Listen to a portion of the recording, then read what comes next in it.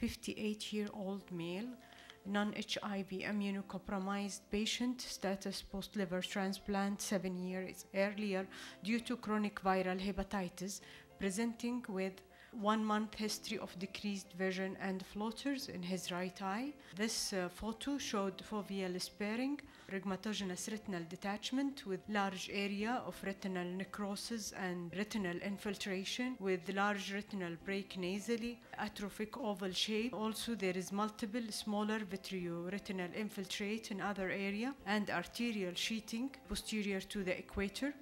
OCT showed marked intraretinal fluid and schisis like picture with foveal sparing subtotal retinal detachment. His B-scan showed fovea on rhegamtogenous retinal detachment picture. This patient diagnosed as progressive outer retinal necrosis and planned for Barrett's plana vitrectomy and vitreous sample and diluted for PCR to rule out CMV versus toxoplasmosis. The BBV here started after we inserted the 3 trocars and verified the tip of the infusion line. The BBV here, as you notice, that performing with extra precaution to the necrotic retinal area while we detach the posterior hyaloid.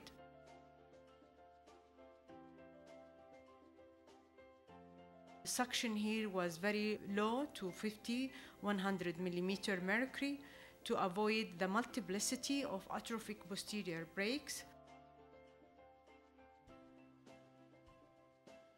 The localized retinal infiltrations and necrosis, clearly nasally with large atrophic holes, oval in shape and some retinal hemorrhage. The area was managed to detach the hyaloid toward the equator level, then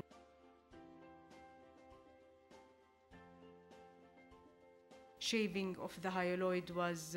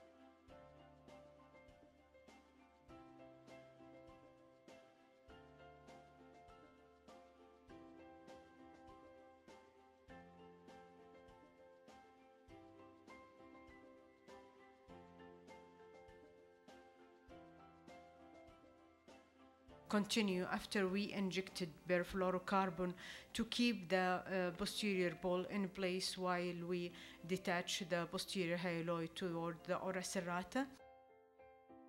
At the beginning of the procedure before we switched the infusion line on. We get undiluted sample for PCR to rule out CMV and toxoplasmosis. Then, as you see here, we did air fluid exchange, and under air, ganciclovir 2 mg per 0.1 ml was injected. Then we injected silicone oil, 5,000 centistock, to fill the globe and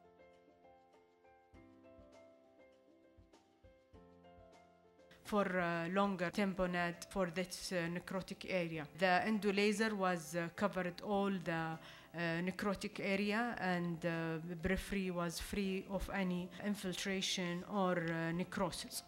The PCR sample showed CMV was positive for CMV, which was the diagnosis progressive outer retinal necrosis secondary to CMV retinitis. The patient was referred to his primary physician to start him on antiviral medication, and here you can see the picture immediately after the surgery with a flat retina under silicone oil, some area of retinal hemorrhage secondary to bleeding from the necrotic area. This is his OCT 2 months post surgery, which showed area of flattening of his macula with some remnant of intraretinal edema. This is also another photo for his retina 2 months after, which shows pigmented scar healing process of the laser scar with a flat retina. Patient after that did very well, and his vision improved to 20/60 without correction.